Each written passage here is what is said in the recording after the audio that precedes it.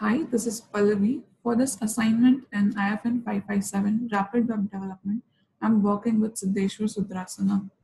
This e-commerce website provides the books online which are not easily available in a bookstore or in public libraries.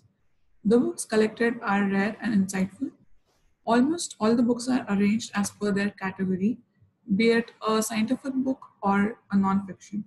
User will be able to find all the books they want and that too at a cheaper price.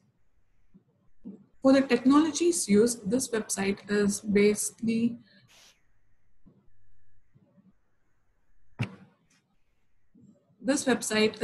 majorly on Python and HTML. For designing purposes, Bootstrap has been used for CSS part. Basic templates Basic templates files are designed with HTML and CSS commands, whereas for the logic and database connectivity, Python has been used. Database has been created in SQLite as it is convenient for this e-commerce website. Hi, my name is Siddheshwar and I will be covering the functionality of the website. So that is how our website looks like. Our website's name is the Big Book Superstore, and we have differentiated all the books as per the categories. So we have three categories. First one is the fiction, another one is the romance, and another one is scientific. So to do that, to explore more books, we'll go to fiction books, click on the explore button, and we'll find all these books over here. All the books have a reasonable price. So, and here is the description of our book, so the user can read it.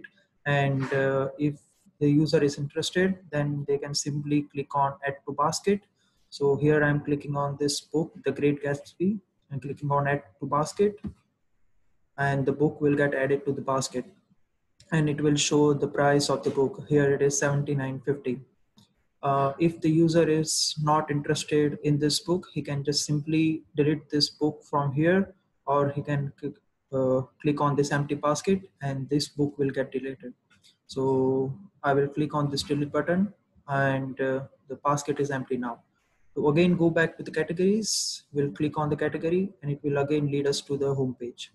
Now we'll select a romantic book, and I will select this book, The Night Circus. We'll add it to the basket, and say if the user wants to take this book, then he will proceed to checkout. On the checkout button, he will have to add the user information.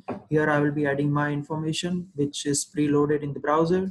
So I will just submit this detail, click on submit, and the user will be able to check out, and the message will be shown on the website that the team will be contacting them soon. So here is our website. User can select or go to the basket anytime they want. So for example, if I'm selecting any scientific book, the left hand of the darkness will add it to the basket, and say I want to go back to the categories, I can simply go back to the categories and visit my basket anytime I want, and the book will be there.